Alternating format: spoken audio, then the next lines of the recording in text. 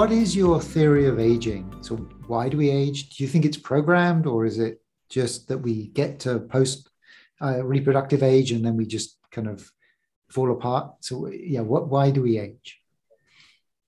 Yeah, well, very likely we age because aging did not really exist in prehistoric times. So in prehistoric times, you didn't have really the chance to become old because mostly you died due to external causes of death. You were eaten, or you died of a hunger or an infectious disease, or a tribe member that killed you, and so on. So it was in prehistoric times, you could not really get very old in most cases. So that's why there was no real selection pressure to make us 1,000 years old, for example. So there was no reason to create humans or evolve humans that would live for 1,000 years, for example, because most humans died before 40. So that's why aging actually exists. It was a very hostile environment. And to create a body that can live for hundreds of years, that requires the body to invest a lot of extra resources into maintaining the DNA, maintaining the cell function, and so on. And why should you invest those resources to enable a lifespan of hundreds of years if most of these bodies died or organisms died much, much sooner?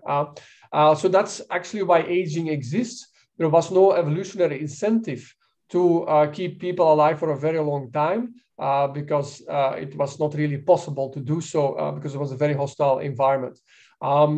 So likely that's the reason why we age, because there was no selection pressure after our reproductive age to maintain the body for a longer time.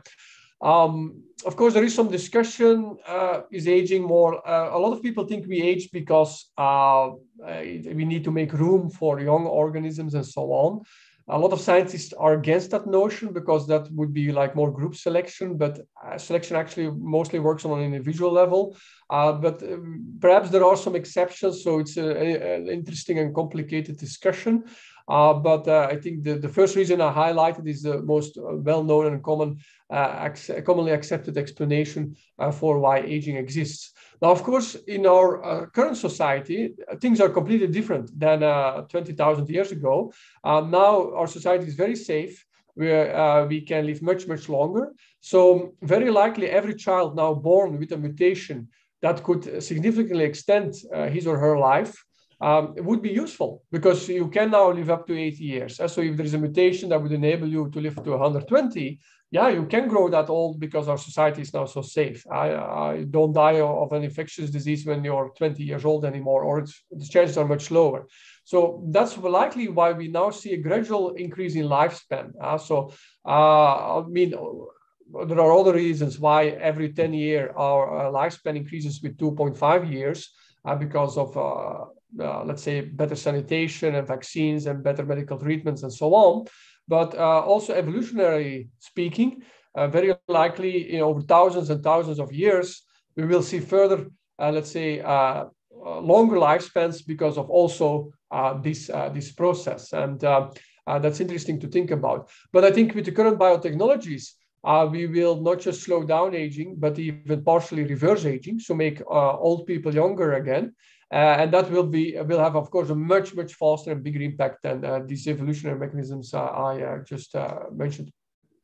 So I had one question. So you say that, aging is complex because we have these multiple different reasons that are happening, which is one of the reasons that we have like NOVOS core has multiple ingredients. Do you see that there could be one underlying cause kind of below that?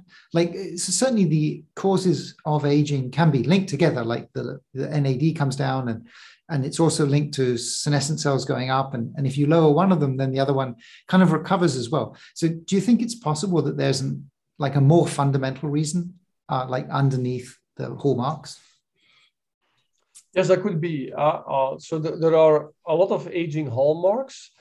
Based on the paper in 2013, I believe, Hallmarks of Aging, which started with 9 hallmarks. And there, of course, are more other hallmarks like cross-linking that were not in that paper, and transcriptomic problems and so on. But yeah, it could be likely not all hallmarks are equally important, and perhaps there are more fundamental hallmarks or more important mechanisms that cause us to age. And a lot of scientists believe, for example, or some scientists believe that epigenetic dysregulation is very important in aging. So it's not so much DNA damage or mitochondrial dysfunction or even protein accumulation. They believe that dysregulation of the epigenome is a very important reason why we age. And it could make sense because, the epigenome is, of course, very powerful. It determines which genes are switched on or off. And the problem is when we get older, the system becomes dysregulated. So some genes that should be switched off are switched on, like pro-cancer genes, which increases our likelihood of getting cancer when we get older, and vice versa. So some genes that should be switched on are switched off, like housekeeping or maintenance genes or repair genes and so on.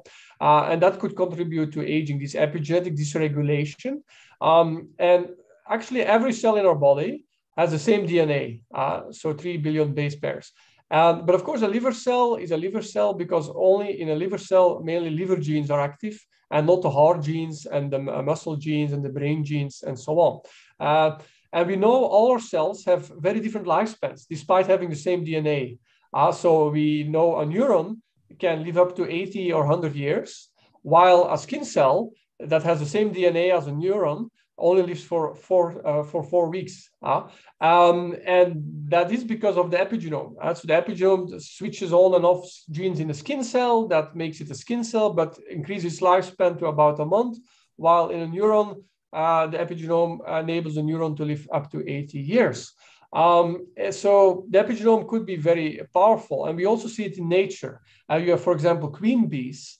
They have the same DNA as the worker bees, but the queen bee can live up to 5 years or even longer, while a worker bee lives for only a few weeks. So despite having the same genome, so it's epigenetically. Actually, if you take a worker bee when it's young and you nourish it with specific foods, with royal jelly, then the worker bee becomes, worker bee larvae becomes a queen bee. And will live for many years, while normally a worker bee would have only a very short lifespan. And because in the royal jelly, there are specific substances that have epigenetic effects and modify, have a very big impact, as you can see. And a final example why I also believe that epigenome could be very important in aging is an explanation why babies are born young. It's very remarkable. But why are babies born 0 years old? Because they are born from a mother who is, for example, 30 years old. So the egg cell of the mother, all her egg cells are also 30 years old. But if the 30-year-old egg cell in a 30-year-old mother is fertilized by a 30-year-old sperm cell from the father, the 30-year-old egg cell reboots itself to 0 years, so that baby is 0 years old, not as old as the mother, you see? And that's mainly done through epigenetic reprogramming. So the 30-year-old egg cell, when it's fertilized, is epigenetically reprogrammed to 0 years, so the baby is not as old as the mother, but is 0 years old. These are one of the many examples why I indeed think that the epigenome is very powerful. And we also see that the best clocks to measure aging or your biological age are epigenetic clocks, not the clocks that look at your DNA and so on. Actually has been quite of a disappointment. But epigenetic clocks are currently one of the best clocks we have to assess your aging process. And we also see, of course, with the Yamanaka factor experiments, that if you transiently upregulate in a cyclical way Yamanaka factors, you can rejuvenate old mice. You can make them younger again. And that's also mainly through epigenetic reprogramming, because the Yamanaka factors, they epigenetically reprogram cells and even entire organisms to a more younger state. So there are many other reasons why I think the epigenome is very interesting, but these are a few why perhaps epigenetic dysregulation is a more important hallmark of aging than some others.